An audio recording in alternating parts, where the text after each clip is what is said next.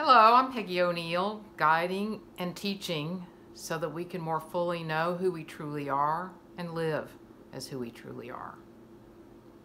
Today I'm going to start with a question.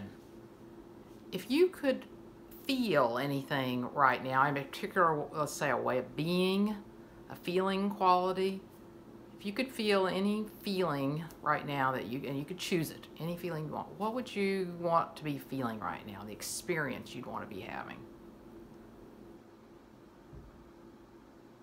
I'm going to guess somewhere in what you were thinking or words like happy, fulfilled, content, maybe loving, joyous, peace, maybe peace. Why did those words come to you so easily and naturally? I'm going to tell you why, of course. It's because that's who you truly are. Who you truly are, I truly am, who each of us truly is love and peace and happiness or fulfillment, contentment. That's who we are. So right now we're living in a time that feels like we're covered with anxiety. I heard somebody the other day call it an anxious sphere. Anxious sphere, great word, right?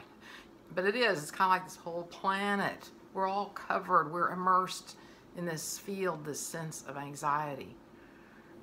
And also there's a strong sense of waiting. I was on a call earlier today where that's what they were talking about. Most people are in a waiting mode right now.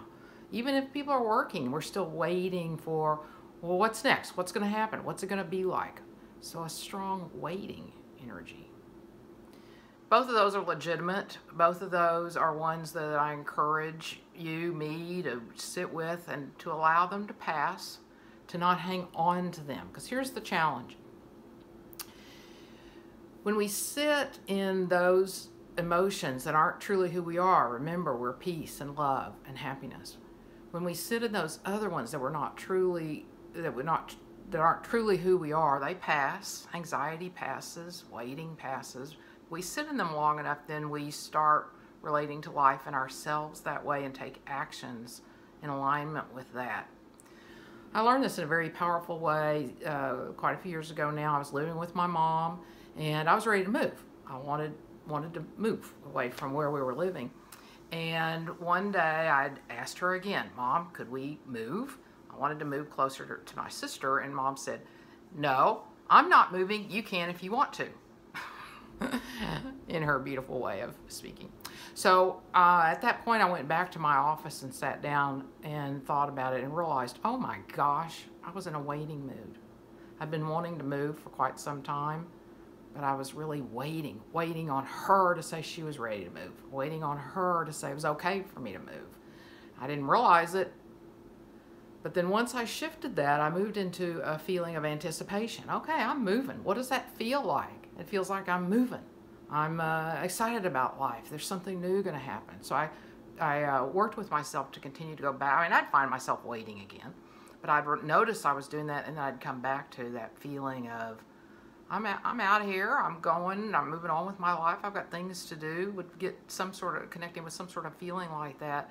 And lo and behold, in about 3 months, I had a job offer and I moved.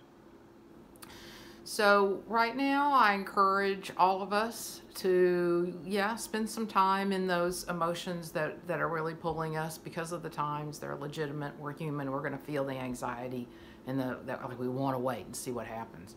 I'm going to encourage us not to sit there very long though. Because what you want to be doing is being in the emotional sensation, the emotional field, if you will, the feelings of emotion of the way you want life to be. How do you want it to be when something shifts? Do you want it to be happy, loving, peaceful? Start when you notice yourself feeling anxiety and you're ready to move on, come back to those feelings of love and peace and joy and happiness and sit with those. Let those fill you up. Let those energize you. No telling what ideas might come to you, activities might come to you, even opportunities come to you.